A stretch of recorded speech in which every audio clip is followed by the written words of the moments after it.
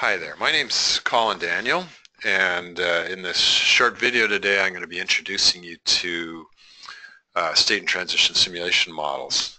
And this is just, I'm going to be leading you through a short PowerPoint to do so, but much of this material is based on a recent publication of ours in the journal Methods in Ecology and Evolution, so if you want more details on the approach, you can go to the journal's website and download the paper for free. So to start, just a little bit of background. There are literally dozens of different landscape simulation models that have been developed if you look in the literature. And you can organize these in various ways, but the simplest is just to group them into two broad categories. The first of these are models that have been used to project changes in vegetation over time, principally developed by ecologists. And there's also sort of a parallel group of models that have been developed principally by geographers in order to predict changes in land use and land cover change. Now, one of the limitations of these models is that most of them have been developed for pretty specific questions. At least they've been developed in one of these two categories, most of them, and often even more specifically than that. And furthermore, a number of them have been developed for specific geographic regions.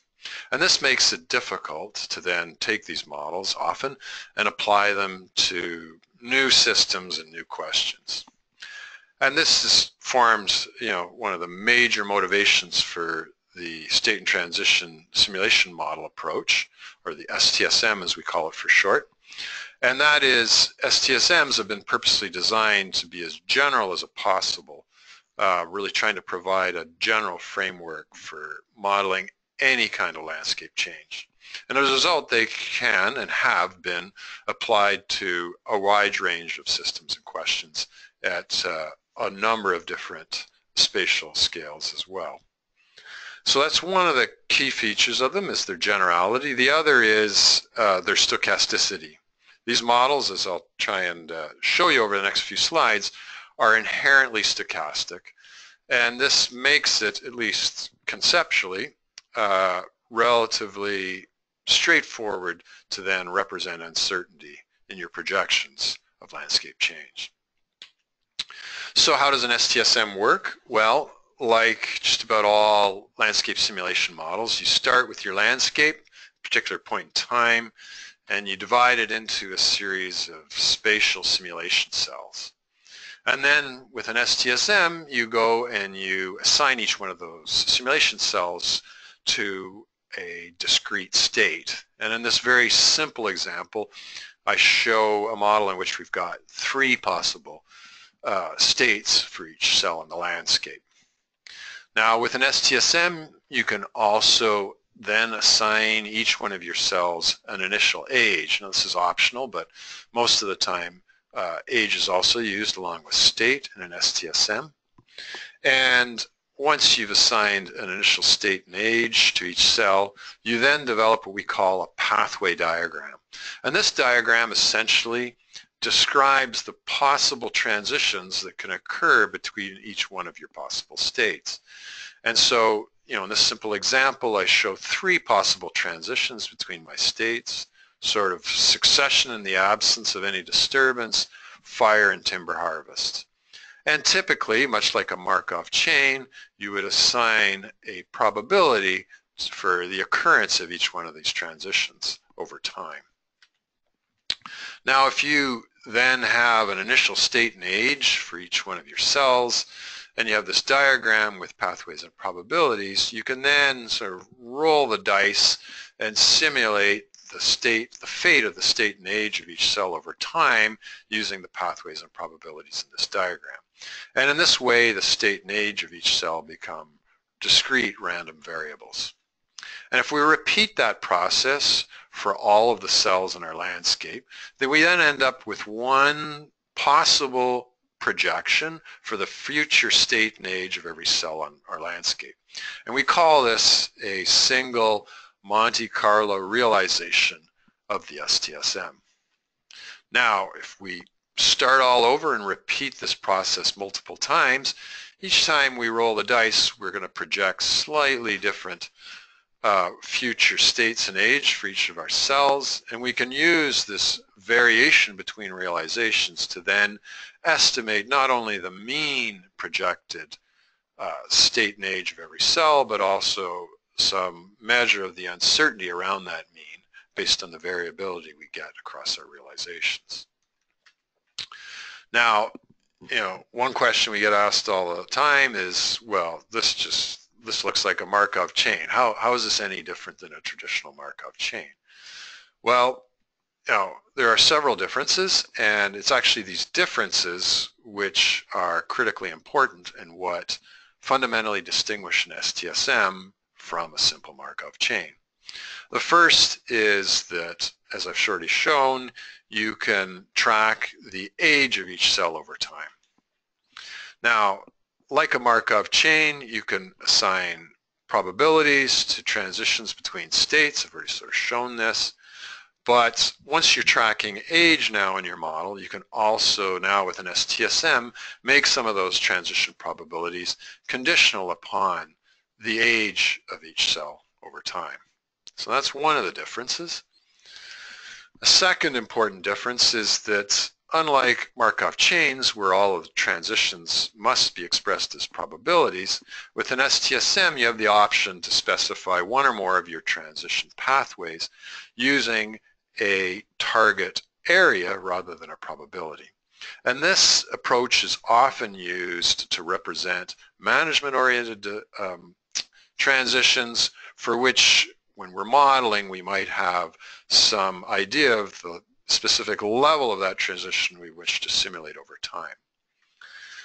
And the last thing is that major difference is that with Markov chains, you're only allowed to have one possible transition pathway between any pair of states.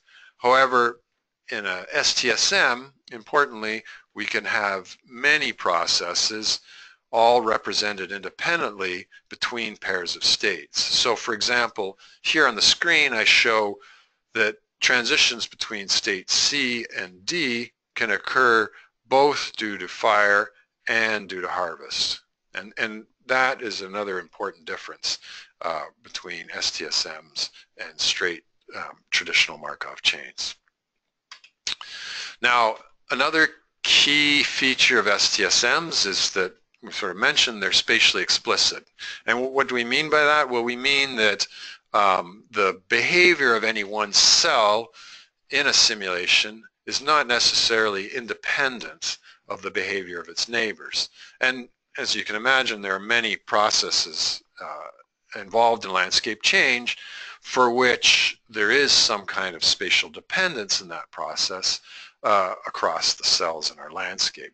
And for example here, the classic process is that behaves non-independently over space is fire. Fire spreads out in discrete events and does not occur independently cell by cell.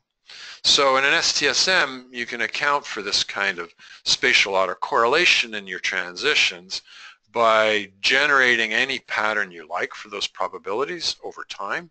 In this example here, we might have an external fire model that's called and generates the pattern of expected fire probabilities for each one of our time steps in a simulation.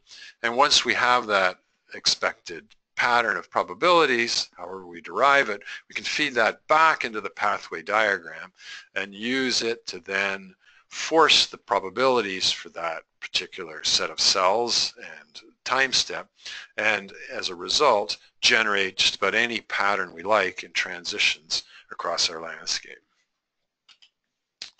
Now, a final feature I just want to point out, it's something that's been added quite recently to STSMs, is now the ability not just to track state and age, as you traditionally have done in STSMs, but to also be able now to integrate continuous variables into your simulation models. And we call these continuous variables that you simulate forward for each cell stocks. And the way this works is for each cell now, in addition to your state and age of your cell. You can also characterize each cell according to the level it has for one or more continuous stalks.